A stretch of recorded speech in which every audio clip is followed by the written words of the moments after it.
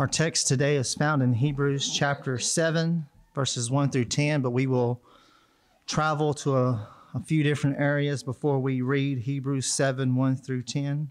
Let's pray. Father, Lord, please, by the name of your Son, Jesus, be with us. Amen. Hey, Trinity, will you grab my water? Forgive me.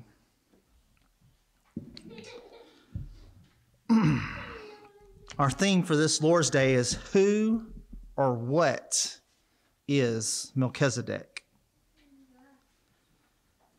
Alistair Begg says that if you're preaching topical sermons, you don't preach this text. This is not something that you would say, hey, that's it. That's the one I want to preach. This is what I want to bring to people's attention. And he says, if you expositionally walk through the text, this is one of the spots of the Bible that you wish that you could skip over without the Bereans in your audience, in the congregation, noticing. It's a hard portion of Scripture.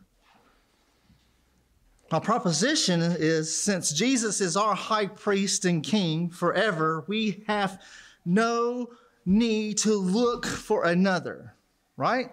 Jesus is our high priest and king forever. We have no need to look for another. And today, this day, if you will give me your attention, my intentions are to show you Christ by way of this king priest who is called Melchizedek. In our outline, we will see Melchizedek compared to the Son of God. Not the Son of God compared to Melchizedek, as some people like to teach, but Melchizedek compared to the Son of God. The context of our portion of Scripture is found in Hebrews 4, 14 through 6, 5, 1 through 14, and 6, 1 through 3. And here's what I want you to notice from the context. That Jesus is our high priest, right? Hallelujah, holla back. Jesus is our high priest. That Jesus is able to sympathize with our weakness. Why? Because Jesus took on flesh. You and I can have confidence when we draw near to him.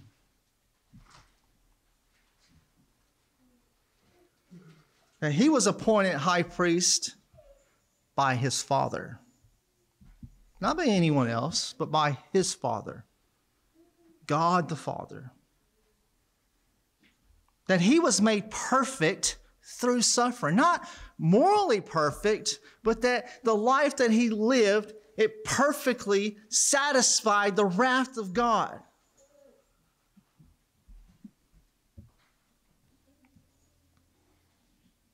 And that Jesus, is the source of eternal life. If anyone is to have eternal life, they must come to Jesus Christ. He is the source. There is no other source. It's him alone. He's the only way to the Father. And that he was designated by God as a high priest after the order of Melchizedek. Last thing, that the hearers of this letter were hearing, but they were not listening. Right? You remember we went over that. So let's look at the context real quick. We'll begin in Hebrews chapter 4, beginning in verse 14.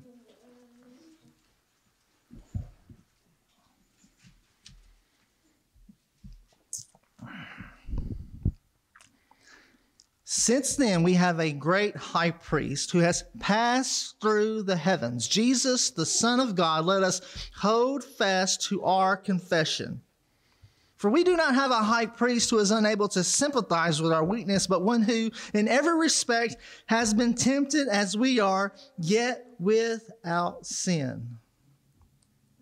Let us with confidence draw near to the throne of grace that we may receive mercy and find grace to help in the time of need. For every high priest chosen from among men is appointed to act on behalf of men in relation to God, to offer gifts and sacrifices for sins. And he can deal gently with the ignorant and wayward, since he himself is beset with weakness. Because of this, he is obligated to offer sacrifices for his own sins, just as he does for the sins of those people. And no one takes this honor for himself, but only when called by God, just as Aaron was. So also Christ did not exalt himself to be made a high priest, but was appointed by him who said to him, "You are my son. Today I have begotten you." And as he's also said in another place, "You are a priest forever after the order of Melchizedek." In the days of his flesh, Jesus offered up prayers and supplications with loud cries and tears to him who was able to save him from death, and he was heard because of his reverence. Although he was a son, he learned obedience through what he suffered. And being made perfect, he became the source of eternal life for all who obey him, being designated by God as high priest after the order of Melchizedek. Verse 11. About this, we have much to say. And it is hard to explain.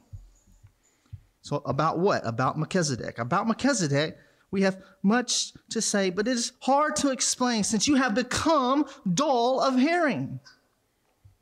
For though by this time you ought to be teachers, you yourself need someone to teach you again the basic principles of the oracles of God. You need milk, not solid food, for everyone who lives on milk is unskilled in the word of righteousness because he is a child. But solid food is for the mature, for those who have their powers of discernment trained by constant practice in distinguishing good from evil. Chapter 6. Therefore, let us leave the elementary doctrine of Christ and go on to maturity. Let us leave the gospel for a minute and go on to Melchizedek. That's what it's saying here. Not laying again the foundations of repentance from dead works and instructions about washings, the laying on of hands, the resurrection of the dead and eternal judgment. And this we will do if God permits. The teaching of Jesus and the high priesthood being after the order of Melchizedek is where the Hebrew Christians needed to go, and it is where we will go today. We need to go, we will go today. The church has always been a place where we have both those who are ready for solid food and those who are not ready for solid food.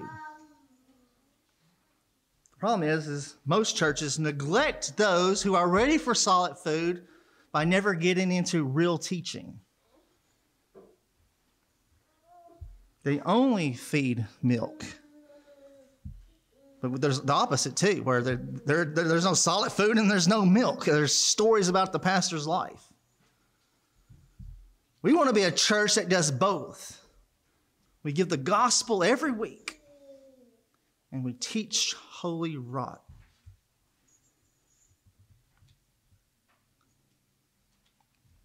Because it is by the milk of the gospel that men are saved, and by which you are being saved if you hold fast to the message. Let's look real quick at that message. 1 Corinthians chapter 15. This is what Paul is pointing to when he's speaking about milk. I want you to listen. How important is this milk? How important is it for me when the babies come to feed them milk? We don't shove steak in their mouth when they're babies. They need milk. 1 Corinthians chapter 15, we'll look at verses 1 through 4. Now I would remind you, brothers, of the gospel that I preached to you, which you received, in which you stand, and by which you are being saved, if you hold fast to the word I preached to you, unless you believed in vain.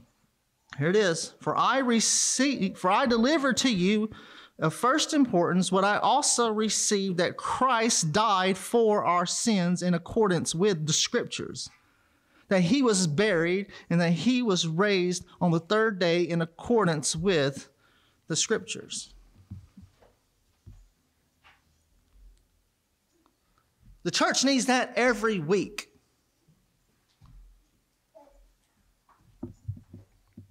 I would say that a church that does not teach that every week has fallen from what the Bible gives us to live on. But again, this is something that came to me. I wrote down that came to me as I was thinking about this, and it is this. You will never be able to articulate the depth of the gospel without understanding the teachings around the gospel. Paul Washer says that thousands and thousands and 10,000 years in heaven, we will no more be at the foothills of the gospel, of how the depth is of it. I might be paraphrasing that and saying it wrong, but he's talking about that the gospel itself is so much there. There's so much to understand. And our problem is that we will never fully understand it.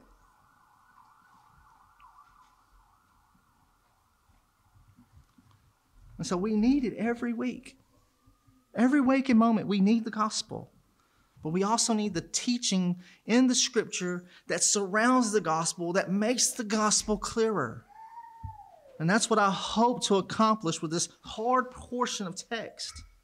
Much ink has been spilt on identifying the relationship between Melchizedek and Jesus. And there are extra biblical writings such as the Dead Sea Scrolls and 2 Maccabees that can leave you thinking quite differently from what I believe the biblical interpretation is. Some believe Melchizedek to be a Christophany, a pre-incarnate Christ. So Christophany is when you're reading the Old Testament and you see places in the Old Testament where Jesus is revealed. We saw this last week in the Old Testament in Genesis chapter 3, dealing with the angel of the Lord.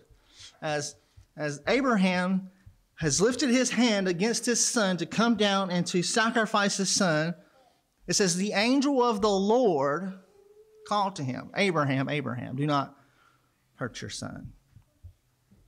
So in Scripture, where we see the angel of the Lord, we see this as a Christophany. That this is Jesus being revealed before his incarnation. But people seem to think that this is a pre-incarnation of Christ. And they're calling it a Christophany. And I'll dive deep into that momentarily. So the question is, who or what is this Melchizedek? And I'm going to give you my interpretation. It's very simple. I believe him to be a type of Christ. Remember, we're going through covenant theology. We have types and antitypes.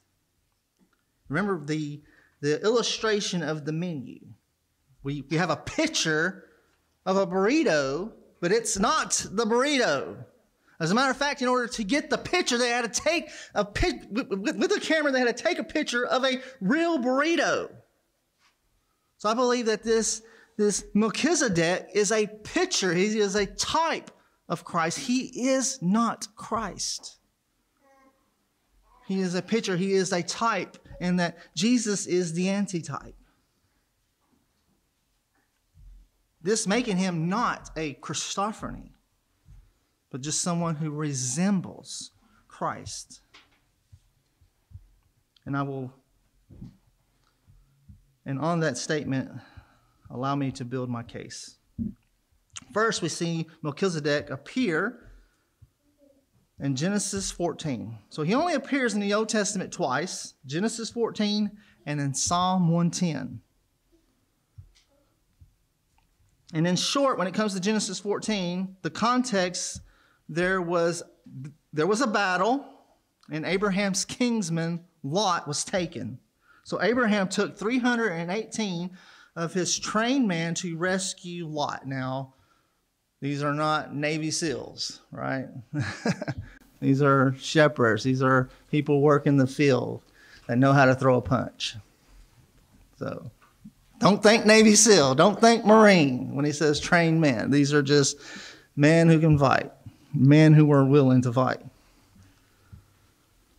Now, after Abraham returned from the battle, he met with Melchizedek. And we'll pick up right there in Genesis chapter 14. Just for the sake of time, we'll read verse 18 through 20. Genesis 14, 18 through 20.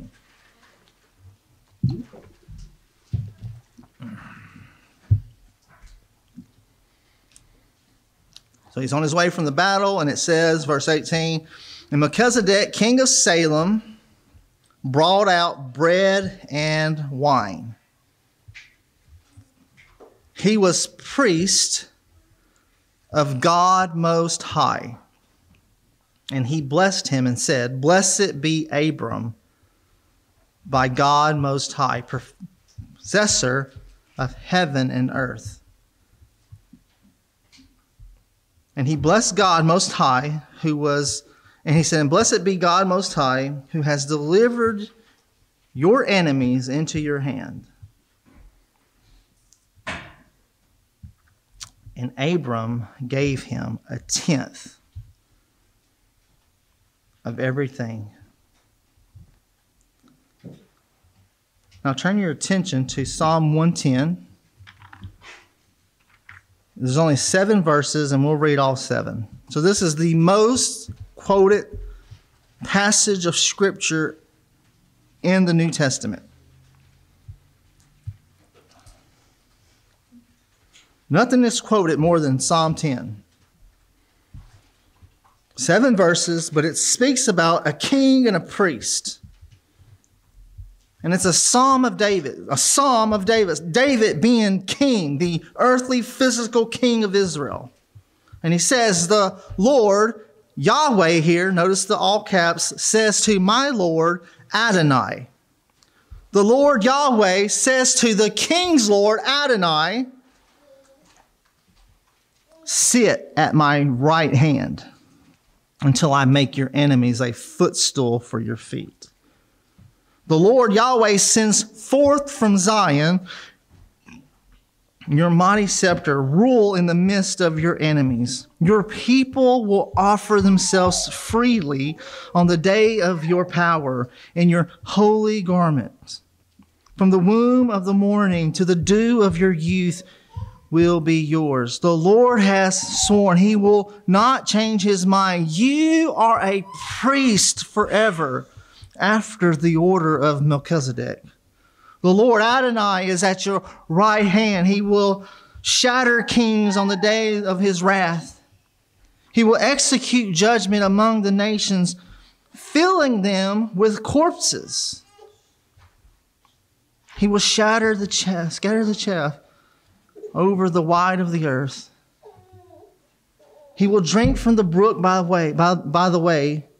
Therefore, he will lift his head. Now let's go to our text.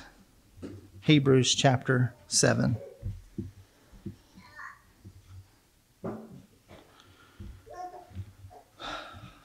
We will read verses 1 through 10. have in mind, I know it's going to be hard, but have in mind everything that's been said. Just put it all there as I read this. Verse 1. For this Melchizedek, king of Salem, priest of Most High God, met Abraham returning from the slaughter of the kings and blessed him. And to him, Abraham appropriated a 10th part of everything. He was first, by translation of his name, king of righteousness. And then he is also king of Salem. That is, king of peace. He is without father or mother or genealogy, having neither beginning of days or end of life. But resembling the Son of God, he continues a priest forever. See how great this man was, whom Abraham, the patriarch, gave a 10th of the spoils? And those descendants of Levi who received priestly offerings have a commandment in the law to take tithes from the people, that is, from their brothers, though these also are descendants from Abraham. But this man, who does not have his descent from them, received tithes from Abraham and blessed him who had the promise. It is beyond dispute that the inferior is blessed by the superior. And in one case, tithes are received by mortal man, but in the other case, by one who it is testified that he lives. One might even say that Levi himself, who receives tithes, paid tithes through Abraham, for he was still in the loins of his ancestor when Melchizedek met him. All right, things that you might have noticed, and these will be our subpoints. Subpoint 1, he is a priest of God Most High. Subpoint 2, Melchizedek is the king of Salem. Subpoint 3, he is without genealogy. And subpoint number 4, Abraham gave him a 10th of everything. And we'll just jump right in it for the sake of time. Subpoint number 1, he is a priest of God Most High. We see that in verse 1. Let's read verse 1 again. For this Melchizedek, king of Salem, priest of the Most High God, met Abraham returning from the slaughter of the kings and blessed him. All right, notice how this Melchizedek is both king and priest. All right, I pointed that out earlier that this, I believe, is a clear type when it comes to typology. Jesus is both king and priest. This is something that we don't see in the Aaronic priesthood. So the Aaronic priesthood, the Levitical priesthood, are just priests. They are not kings. Kings come from Judah. Priests come from Levi.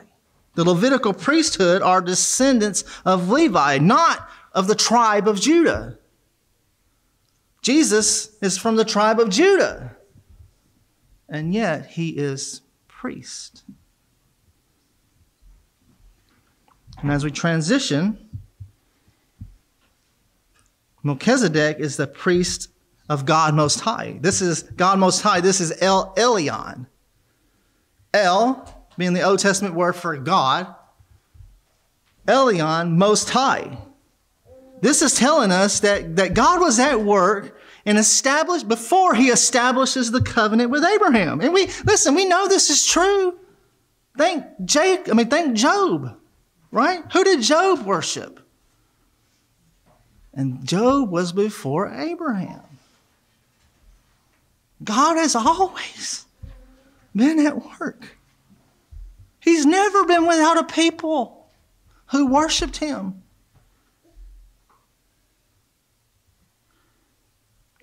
Job was a worshiper of God. This Melchizedek, whoever he is, was a worshiper of God.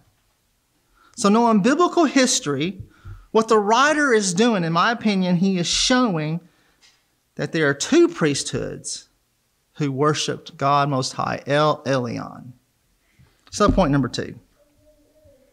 Some of these will be faster than the others. Subpoint number 2. Melchizedek is king of Salem, verse 2. And to him, Abraham appropriated a tenth part of everything.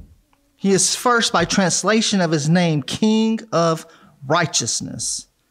And then he is also king of Salem, that is, king of peace. The writer of this book has given us insight to his name, that his name means king of righteousness.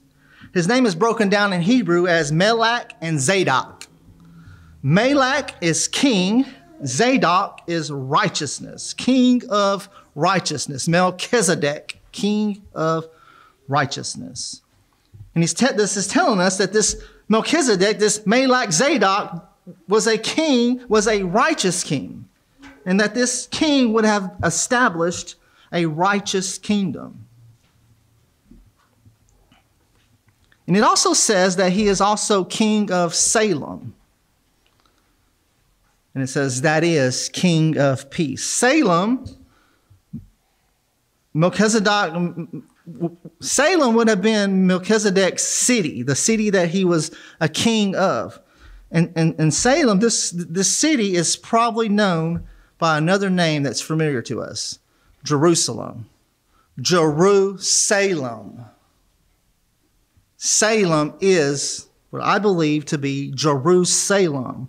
And you come to this conclusion when you look at Genesis 14:18, Hebrews 7:1 through 2, and you compare that to Psalm 76, verses 1 and 2. Listen to this. This is really cool. Psalm 76, verse 1 and 2. It says, in Judah, God is known. His name is great in Israel. His abode is established in Salem. His dwelling place in Zion.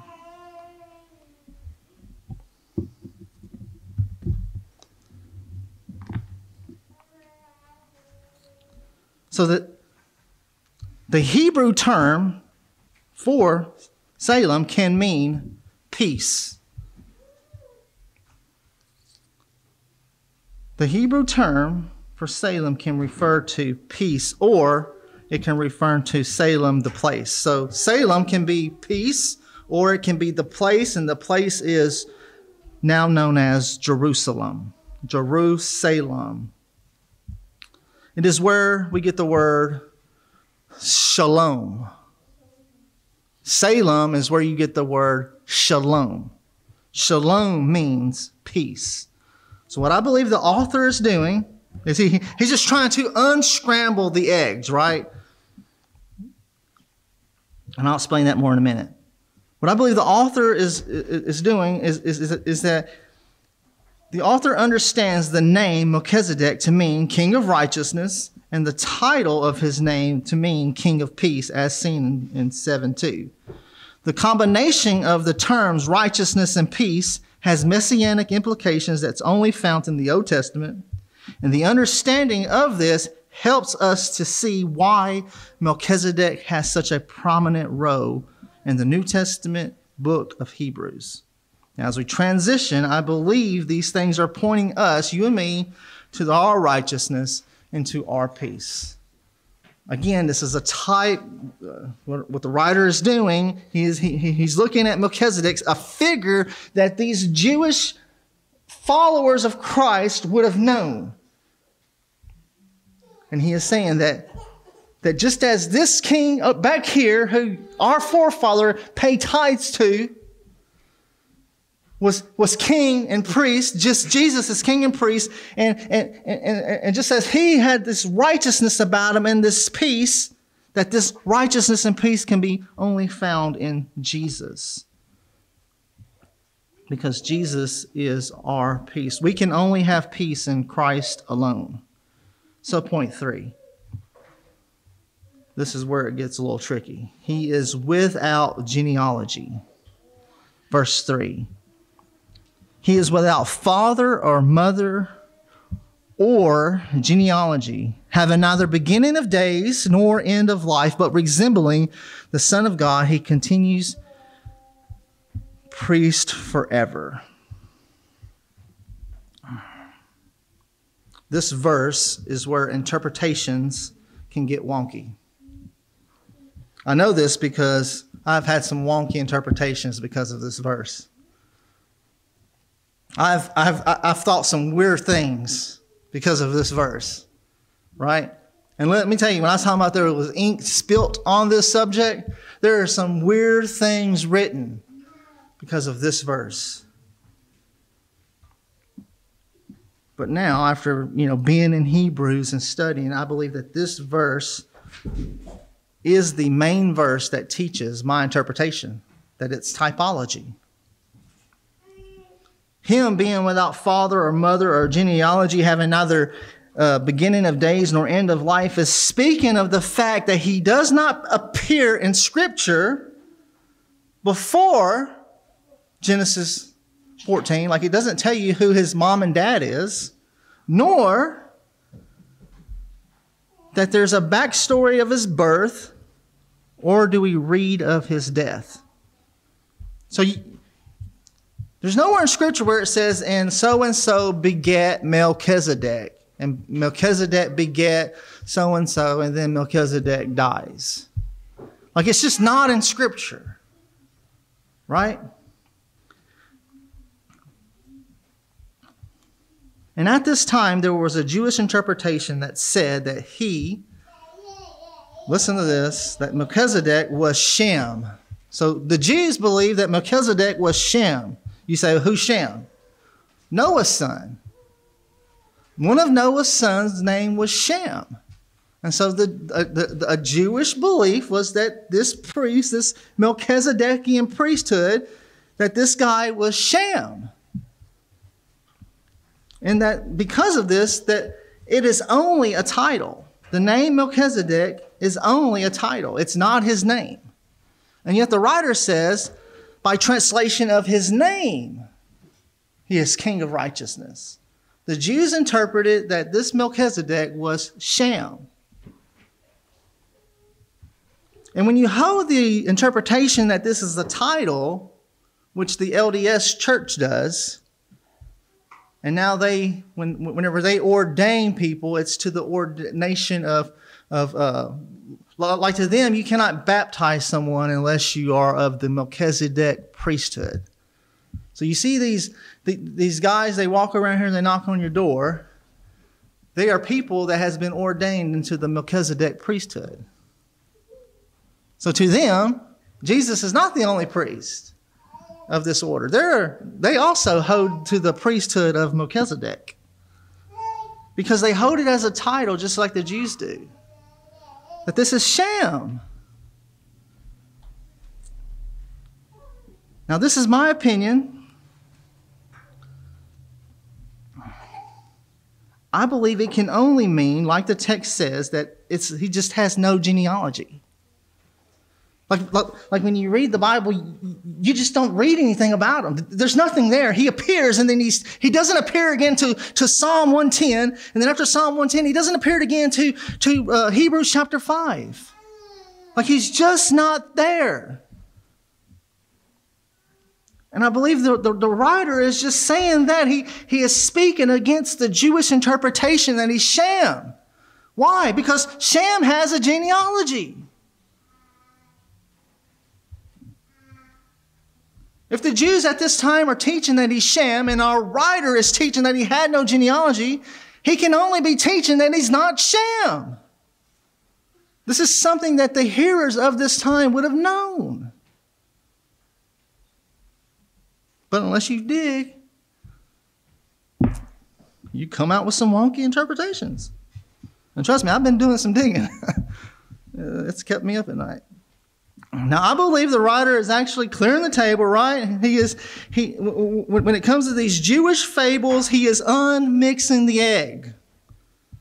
Man, y'all got it all mixed up. And there's another Jewish fable. We'll get to that at the last point. The last part of this verse, though, it tells us that he was a type. I want you to see it. The last part of this verse, where it says, but resembling. So verse 3, the last part. But resembling the Son of God, he continues a priest forever. That he, Melchizedek, resembles God. Notice it doesn't say that he was the Son of God, or that he, present tense, is the Son of God. It just says, but resembling the Son of God, he continues a priest forever. So the word resembles here means looks or seems like. He looks or seems like. This is what a type is. That's all Melchizedek is. He seems like the Son of God. He looks like, when he came out to Abraham, what did he bring? Bread and wine. Now, I'm not saying there's something spiritual there or unique, but he looks like, he resembles the Son of God. Well, how? Because, if you just look at the idea of Jesus and the genealogy, Jesus has a genealogy. Not in the eternal state, right? Jesus says God doesn't have a genealogy, but the man Christ Jesus does. All it's telling us is that this guy is not Shem, and he resembles. Stop going crazy with your fables and your myths. He just resembles the Son of God, though he is a higher priesthood than the order of the priesthood of Aaron. He's greater. He's superior to the priesthood of Aaron. Why? Because Abraham gave him a tenth.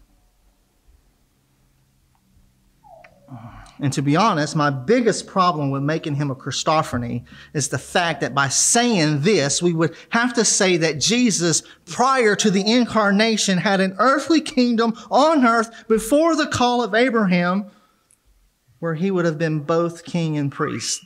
To say that this is a pre-incarnated Christ, you're saying that Jesus had two incarnations, and the first one failed. Ladies and gentlemen, that's blaspheming. That goes against the gospel. Because it says he was king of Salem, Jerusalem, on earth. We cannot go that route. The text doesn't allow it. And as we transition, I would like to point out that the Paschal Lamb pointed to Christ, that it pointed to Jesus, that the manna that came down from heaven pointed to Jesus, that the bronze serpent that was on the pole pointed to Jesus. These things, like Melchizedek's, are shadows pointing to the substance, that they are not the substance. He is nothing more than a type, a picture of something something was going to come that's greater. Something is coming that he resembles, and that's it. That's it. That's all it talks about. That's all it is with him, other than him being a greater priesthood. To quote Alistair Begg, if you follow me on Facebook, you've seen this. To cling to the shadow, you forfeit the substance. If you're focused on the shadow, if that's where your hope is, you have forfeited the substance. The substance is Christ. The something greater that all things in Scripture point to are Christ. Subpoint number 4. Abraham gave him a tenth of everything. This is found in verses 4 through 10. So see how great this man was, to whom Abraham, the patriarch, gave a tenth of the spoils. And to those descendants of Levi who received the priestly office, have a commandment in the law to take tithes from the people, that is, from their brothers, though these also are a descendant of Abraham. But this man who does not have his descent from them received tithes from Abraham and blessed him who had the promises. It is beyond dispute that the inferior is blessed by the superior. In one case, tithes are received by mortal man, but the other case by one of whom it testifies that he lives. One might even say that Levi himself, who receives tithes, pays tithes through Abraham, for he was still in the loins of his ancestor when he met him. All right, so Abraham, on his way back from the battle, having with him the possessions of the 4 kings that fell. So these kings came in, they captured people and they took what the people had. Abraham takes his men and he goes and he defeats these kings supernaturally, in my opinion. What takes place, he's got 4 kings and armies, and his 318 men defeat them.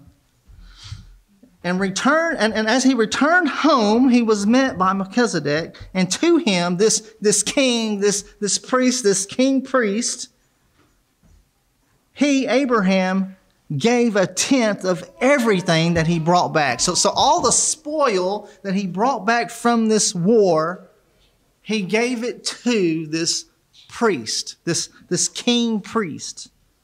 That's the context of the verse, of verses 4 through 10. Now, I believe what the writer of Hebrews is telling us is that this Melchizedek priesthood is superior to the Levitical priesthood, because the Melchizedek did not come from Abraham. And Abraham gave this Melchizedek priest king tithes, a tenth of everything that he had. So much so that Abraham, the Levitical priesthood, he paid this tithe to him, and the explanation is why did this happen? Why is this Melchizedek greater than the Levitical priesthood? Because the Levitical priesthood is of the tribe of Levi.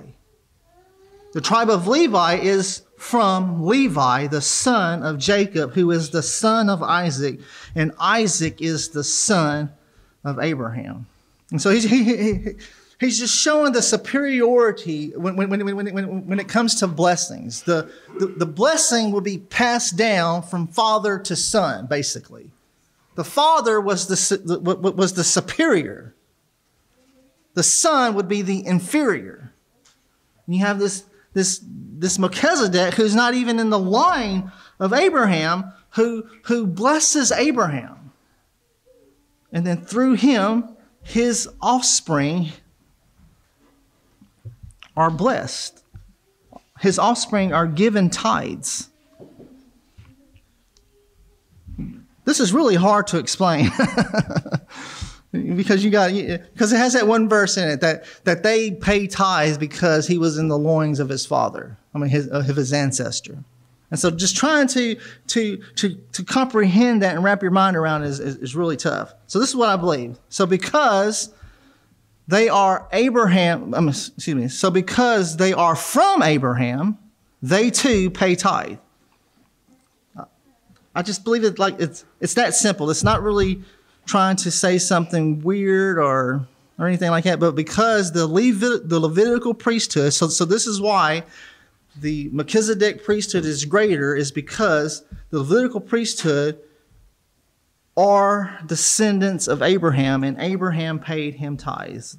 Speaking that Abraham in this moment was the inferior, and him being the superior. And all of this was to show that the Levitical priesthood is inferior to the priesthood that Jesus holds, being that Jesus is after the order of Melchizedek. Does that make sense? It's really tough. So because this Levitical priest line it comes from Abraham, and they were in Abraham when he paid. So because of that, the priesthood of Melchizedek is superior and they are inferior. In order to enter the Levitical priesthood, this is really cool. In order to enter the Levitical priesthood, you would begin training for the priesthood at 25. And you would enter the priesthood at the age of 30. And you could be a priest only until the age of 50. So you would train for it at 25, you would enter at 30, and you can only be that until you were 50. And chapter 7, verse 23 tells us that they were prevented by death. The former priests were many in number because they were prevented by death from continuing in the office. And when you look back in history, they can only be a priest until they were 50. At the inauguration of the priesthood, they would wash you, they would anoint you, and your father would say that this is my son in whom I am well pleased. So every priest, in order to become a priest, after they're trained, they would wash them, they would bathe them, they would anoint with oil, and the father of this priest would recognize this as his beloved son. Sounds familiar, doesn't it? Look at Matthew chapter 3. Matthew chapter 3, verse 13. Then Jesus came to Galilee, to Jordan, to John, to be baptized by him. John would have prevented him, saying, I need to be baptized by you, and do you come to me? But Jesus answered him, let it be so now, for thus it is fitting to fulfill all righteousness. Then he consented, and when Jesus was baptized, immediately he went up from the water, and behold, the heavens were open, and he saw the Spirit of God descending like a dove coming to rest on him. And behold, a voice from heaven said, this is my beloved Son, in whom I am well pleased. That this King of righteousness, we see Jesus said that what was happening was to fulfill all righteousness. That Jesus was baptized, he was immersed in water, that he was washed, that the heavens opened and the Holy Spirit came and rested upon him, speaking of the anointing, that he was anointed. And then there was a voice that said, this is my Son in whom I am well pleased. How old was Jesus? 30. This was his inauguration as high priest. And it's easy to just overlook these things.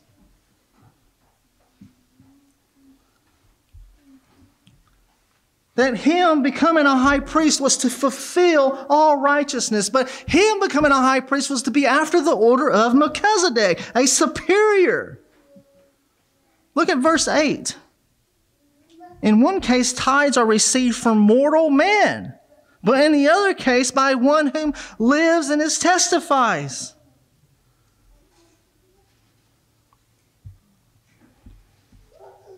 That he lives. Now, I don't believe the writer is saying that this Melchizedek is still alive, right? I believe that he died. He was born and he died.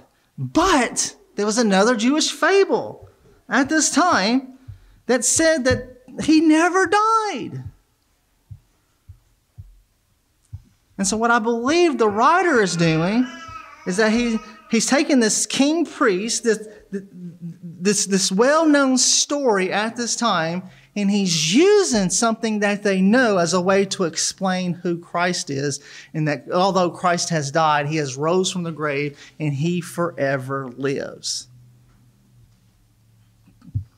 Like, it's really simple if you just listen to our writer as he is taking these Jewish fables and he is speaking truth to them. All he's doing, you go back in Jewish history, you'll see everything that he's speaking of, but he's giving it a proper interpretation. That's not true, but this is true. No, he's not Shem. He had no genealogy. And the reason why he is a priesthood forever is because, it doesn't say that he died, but Jesus comes and takes this priesthood, and Jesus lives forever. So he's just unscrambling the eggs. Now, what do we do with this? Like, that's the hard, like this is so beyond our brains. We have to ask ourselves, okay, now, what do we do with this? What does this mean? What do we need to understand here? And I believe simply we just need to understand the point. And we'll close with this. We just need to understand the point. We need to leave here today not understanding the point and not getting lost in the weeds. That this Jesus is both king and priest. Like, it's it. Jesus is king and he is priest. He is the only sovereign, the King of kings, the Lord of lords, who alone has immortality, who dwells in unapproachable light. That he is the God-man who is both God and man, him being God, the only mediator between God and man. And as a high priest, he has reconciled us to himself as God by the sacrifice of himself as man. Let me just read that again.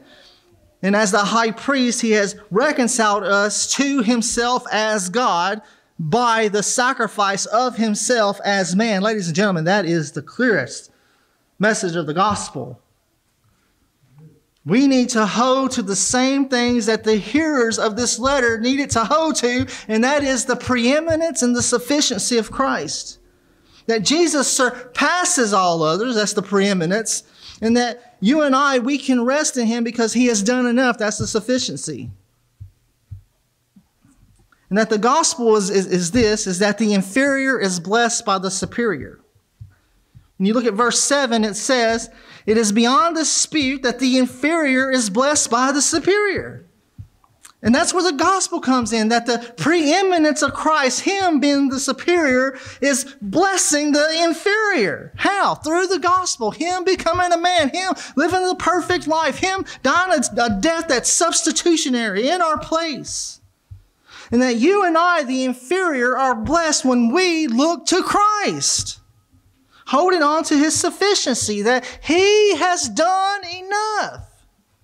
That's what the writer is trying to tell this group of people. Stop looking to the type. Stop looking at the types and start looking to the antitype.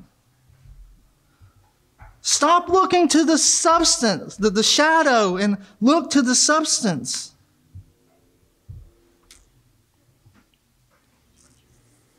Our call to repentance is found in chapter 4, verse 1 and 2. Therefore, while the promise to enter his rest, remember the sufficiency, the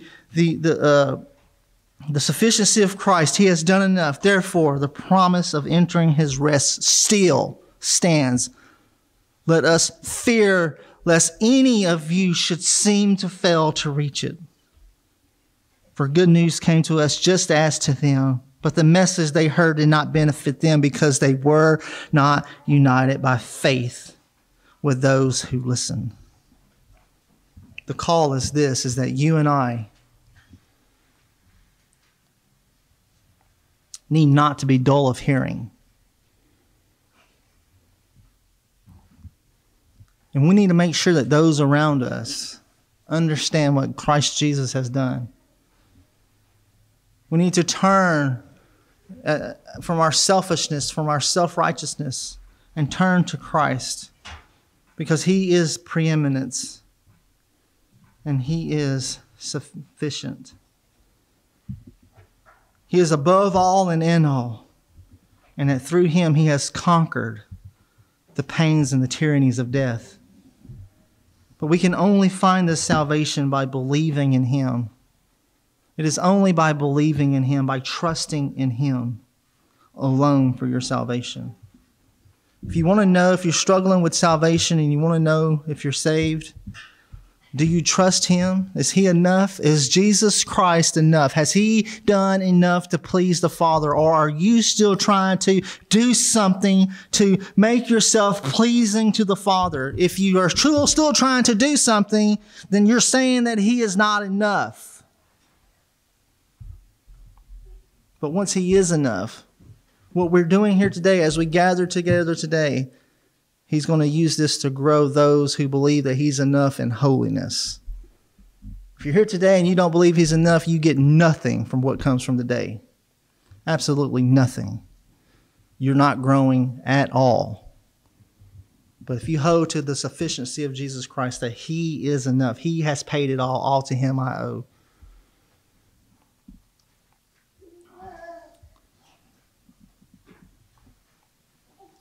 I'm available. Pastor Cal's available.